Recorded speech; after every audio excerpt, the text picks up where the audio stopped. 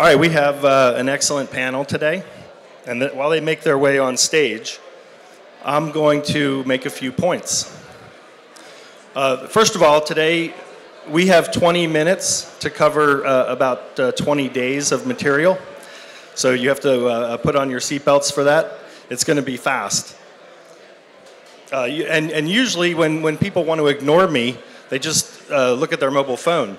But today they can actually actively ignore me and just talk in the back of the room. So feel free to do that as well. Let me introduce our panel.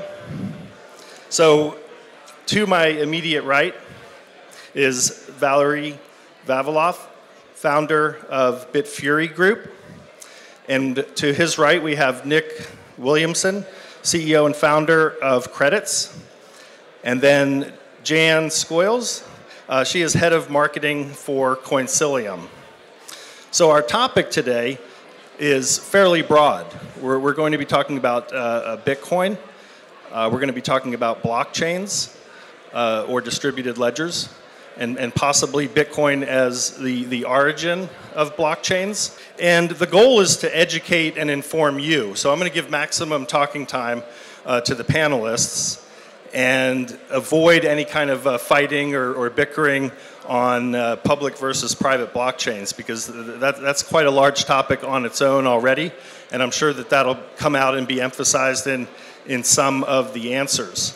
Now, 2015 was called the year of the blockchain, or year of blockchain hype. And I think that now when we get more into 2016, we're going to start seeing many implementations of blockchain/distributed ledgers, and some of them will operate in silos. And there'll be many silos, but how will they interoperate with each other? And how will we have global interoperability? What role will liquidity and digital tokens play in this? So this is what we want to cover today.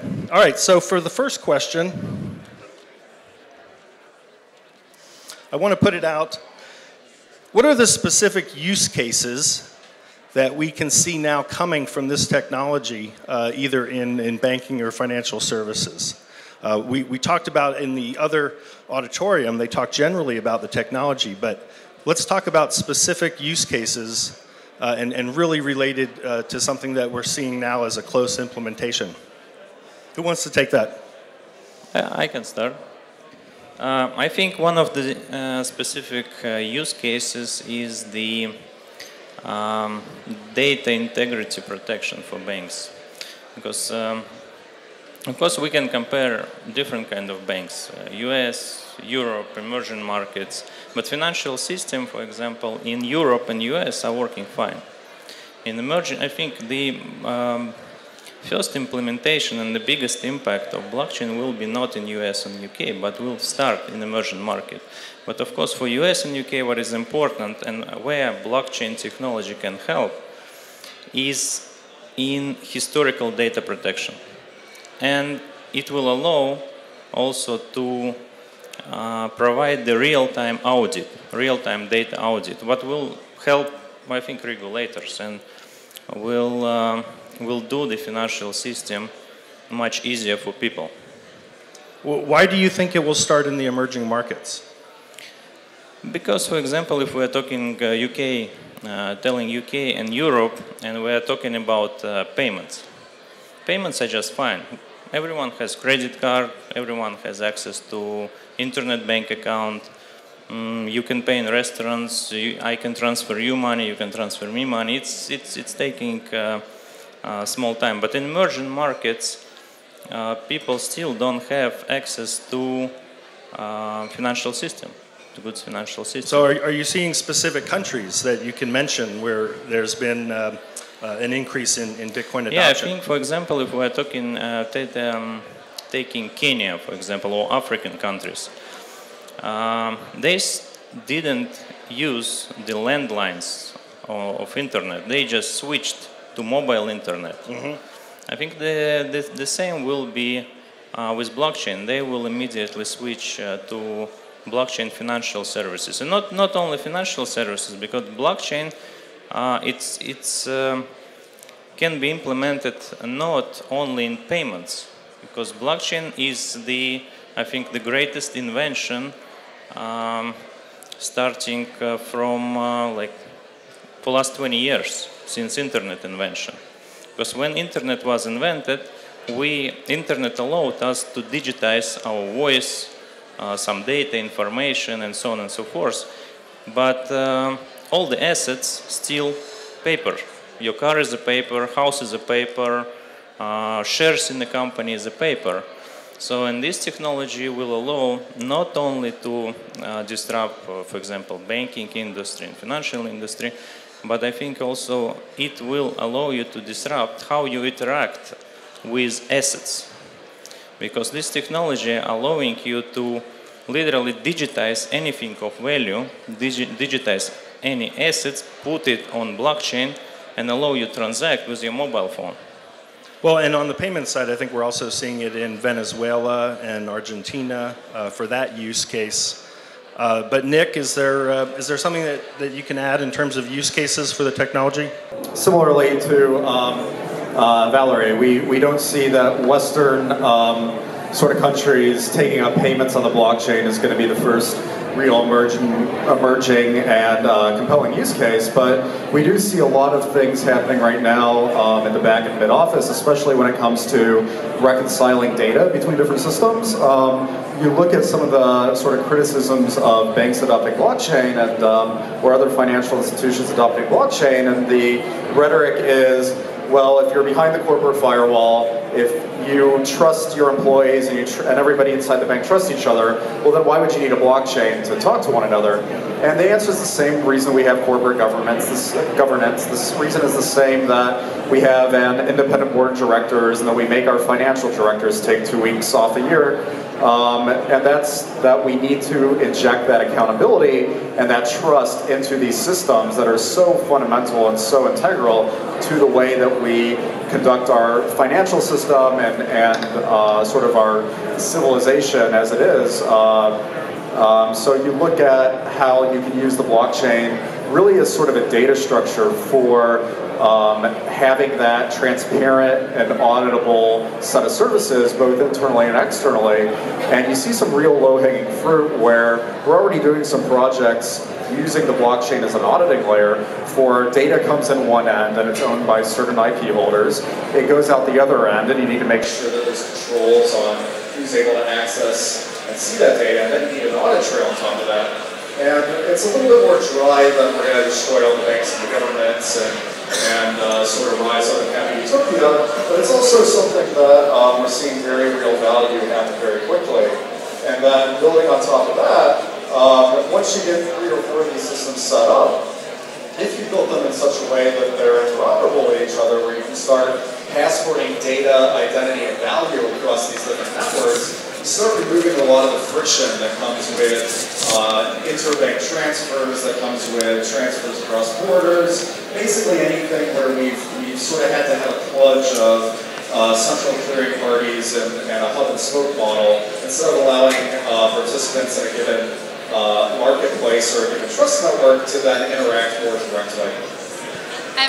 I think it's also worth thinking about when we talk about use cases, is we need to think about in-use cases. And I think when we're talking about how it's going to change the banking system, it's going to change payments, we have to consider that anything that's going to make an impact within the banking system and the financial world will take longer because we have regulatory objectives that we have to meet. There's a huge infrastructure that we're trying to improve as well as change. And so I think when we're talking about use cases, we also need to think about the use cases that are working for the consumer right now. So not just the ones that the banks are working with, but also the ones we're interacting with. So for example, the role of nano payments, how we're using those. So we could take for example, a company called Satoshi Pay. So they are allowing you to pay for content online that you're reading. Now, this is a common issue. People don't like ads when they're reading content online, or they don't like subscription firewalls that they're having to deal with. And so we're using blockchain and they're using cryptocurrencies to try and overcome this issue and allow consumers to read these articles and allow journalists to be paid adequately for them. That is a use case that's happening right now with blockchain. And I think, 2015 was the year of blockchain hype. 2016 is the year where we have to see some kind of implementation going on. And stuff that's happening in banking systems, financial systems, needs to happen. It is happening, but it's not going to happen all that quickly. And so we need to be looking at, when we talk about use cases, is, okay, well, how is this on the ground and where is it on the ground? And that's where the likes of, BitPacer and, we're seeing remittance networks being set up, such as MEXBT. So I think we have to not just think about financial services in terms of the clearing and settlement and liquidity improvements. We also need to be thinking about, well, what other things do we use payment systems for day to day, and how and where are we interacting with them?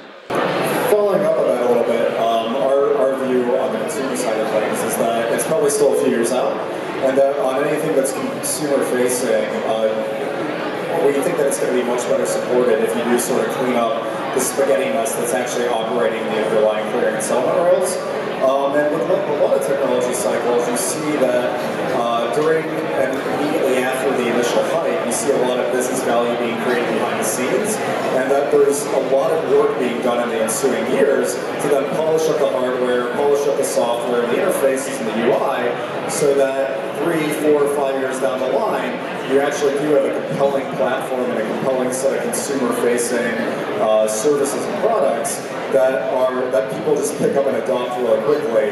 If you look at, say, the PDA versus BlackBerry on the iPhone, it's when the iPhone came about that technology that we've had for years and that we have been polishing for business-driven tasks, that becomes something very compelling for the consumer-facing market, just like with web services back in the late 90s into the early 2000s, and then with things like Facebook, and with personal computers and the like before that. Well, so Nick, I know you focus on identity as one of the layers, but what are applications that you can name that you're seeing demand for now that go beyond identity? Yeah, so whether you look at the things that simply are just a facet of identity, like KYC and reconciling, for example, there's not a single bank that only has one KYC system.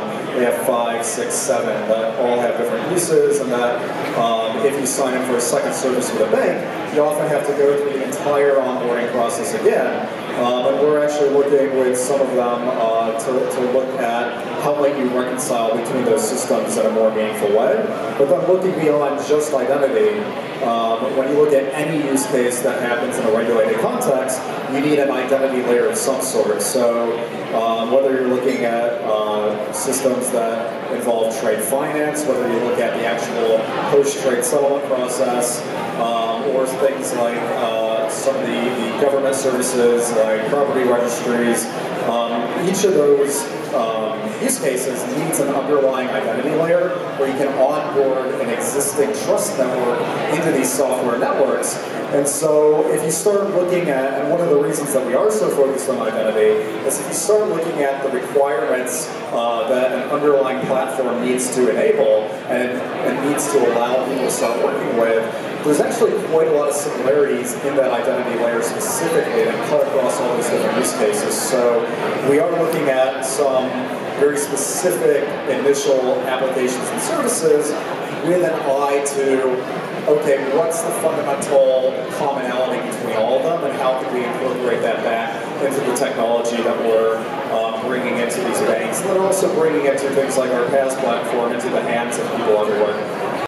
Okay, so I wanted to ask all three of you, how do you see us solving the problem of interoperability? If we follow some of the logic and the writings from blockchain distributed ledger companies, you can even have this concept of let 1,000 blockchains bloom.